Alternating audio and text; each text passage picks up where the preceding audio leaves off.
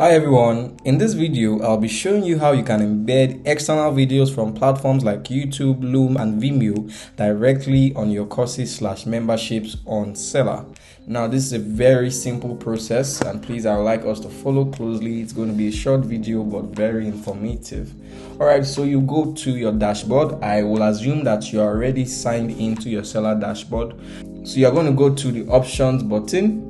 It is right here. You click on the option button and to the left you are going to look for products, and just under products you are going to see all products. So click on that. Yes, we are here. So you are going to find this particular course that you are trying to edit, the particular course you are trying to upload the video with.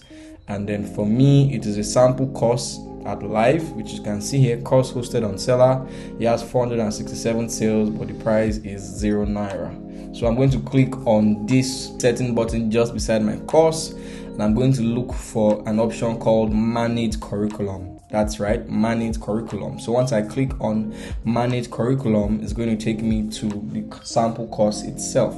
Alright, we're already here. So we are going to now look for the certain lecture content that I would like to embed my external video in. So for example, for the sake of this video, let's assume it is the let's say you see video plus PDF. Depending on your course, these options will vary.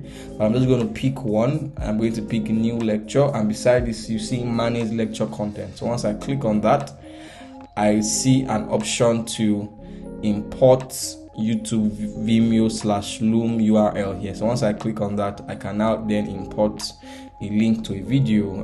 For the case of this video, I'm going to import a Selar video link, and I paste that there. So you see the little verify button beside it. You click on verify and it says URL valid. The platform is YouTube. If it was an invalid link, it's going to be shown here that the link is invalid, right? So below this you can see make resource downloadable. Checking this option will enable a download button for your students. So if I click on this button, the people that buy or pay for my course or have access to my course will be able to download this resource that I just attached. Now you click on save, and that's it. The lecture resource has been updated. So every time somebody views our course or your course, they can watch the embedded videos directly from Selar. Thank you guys very much.